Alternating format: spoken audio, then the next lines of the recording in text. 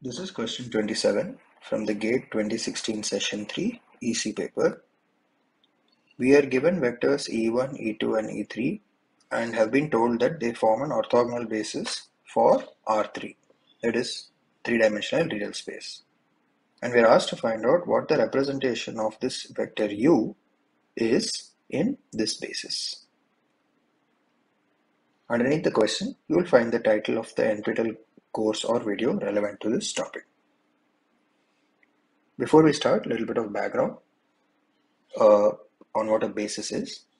So vectors B1 to Bn form a basis of the vector space V if any vector in that space can be uniquely given as a linear combination of the basis vectors, and the constants, that is C1 to Cn in this linear combination, are what is known as the form the representation of this vector in the basis.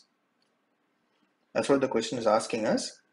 The vector U, what is the representation in the basis E1, E2, E3, where E1, E2 and E3 are the basis vectors. And you linearly combine them with constants C1, C2 and C3 to get the vector U. Right?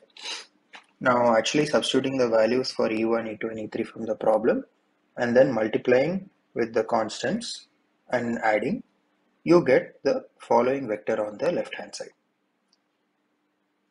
These two are simultaneous linear, or rather these two are the simultaneous linear equations for C1 and C3. So we'll write that separately, and you can directly tell that C2 equal to 3 from here. So all you have to do now is solve for C1 and C3, which you can pause the video and go through. Doing that, you will get C1 equal to minus 2 by 5 and C3 is minus 11 by 5. So the answer is that C1 is equal to minus 2 by 5, C2 equal to 3 and C3 is minus 11 by 5. That is, the answer is option D.